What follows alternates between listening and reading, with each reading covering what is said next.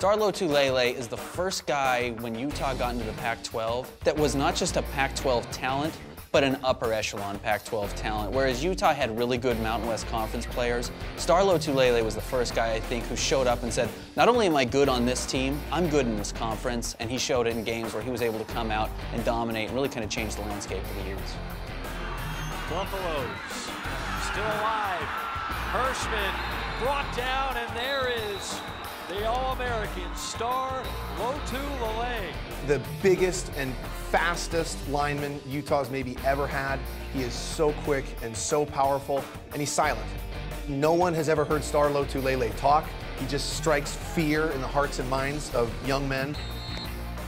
Quiet, let his play speak for itself. He was a guy that didn't like to talk to guys like me.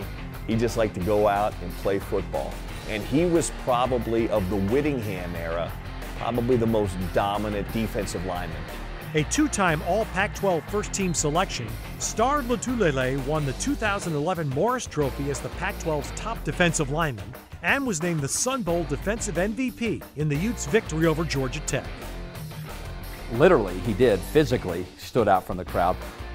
Not only is he a player, but he commands the double team and more from the offense. So now, every time you go into a game, the offense coordinator has to figure out a way to account for him essentially 2 or 3 times.